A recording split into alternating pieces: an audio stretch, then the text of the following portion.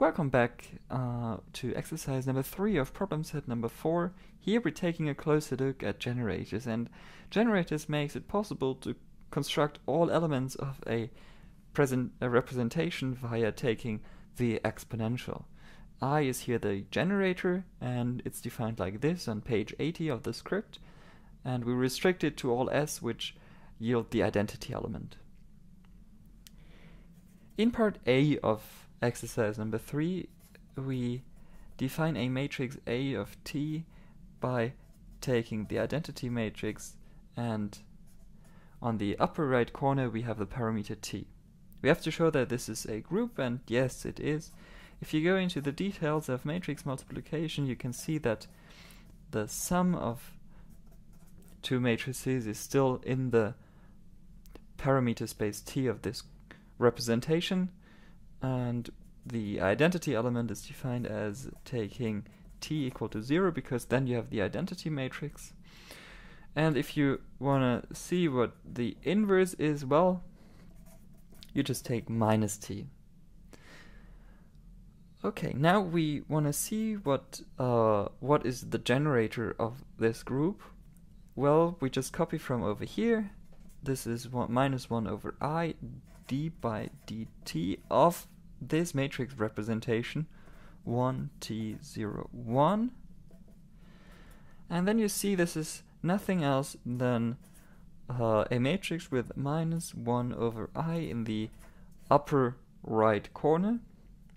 And when validating that this is indeed the generator of the group, we have to take the exponential of this generator, and when taking the exponential we have to Taylor expand it, and we have to compute powers of I. So the most important observation right here is that this matrix is nilpotent, and we get a 0 matrix for all powers greater than 1. So this is very easy then to compute the exponential of minus I times the generator times the parameter T, because this is nothing else than the identity matrix plus our generator times the parameter T. And this is what you expect it to be, namely T in the upper right corner and 1s on the diagonal, and A of T. So this was fairly easy, so we can go to a little more difficult problem. We take a different matrix. We take T and 1 being on the diagonal and everything else being 0. By taking the matrix multiplication, it's even easier than before, because we have only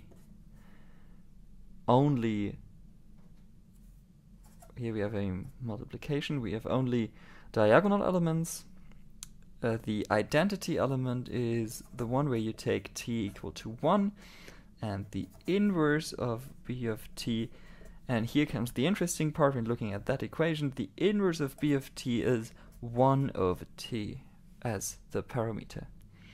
So as a conclusion, you can say that T is in the set of all real numbers but 0, because this is of course not defined for T equal to 0.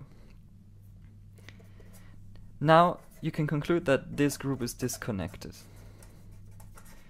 It's disconnected because it's not possible to connect those elements B of T with T greater than 0 with those of where T is smaller than 0 with a path lying in the parameter space.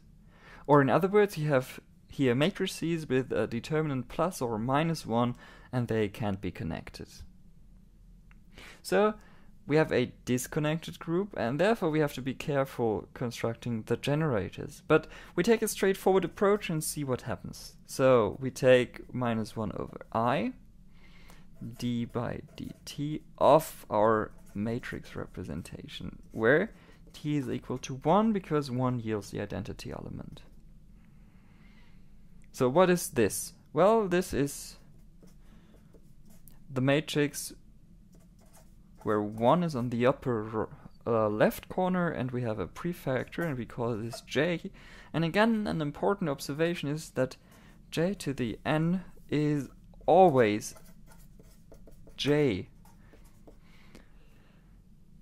And to the 0, of course, you have the identity. So therefore, we can compute again the exponential. With we take x because we have to modify this variable. We have to see that in why the reason for that we see in a moment. So we Taylor expand it, and then you have always j times your Taylor series exponential over here. So you have again j to the nth times x squared over 2 and so on, and you recognize here an exponential function and here the identity matrix. So what do you have? You have the identity matrix plus an exponential function where the identity element is left out and every other element is 0. So you have e to the x in the upper left corner of this matrix, and you have a 1 on the lower right corner. Now in order to obtain our b of t's, we have to choose for t greater than 0 and t smaller than 0 different x's. So we choose for t greater than 0, x being equal to the logarithm of t, and for t smaller than 0, we have to multiply a minus 1. We have to extract a minus 1, and we get that by taking x being equal to I pi plus the logarithm of t. Here you can see again, the parameter space lies therefore in the complex plane, and these are two lines which are separated by e to the I pi, and they can't be connected, so it's a disconnected group.